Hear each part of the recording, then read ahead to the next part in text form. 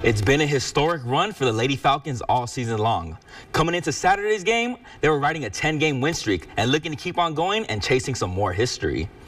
The Lady Falcons are just 2 wins shy of tying the school record for the longest win streak in program history, which stands at 12.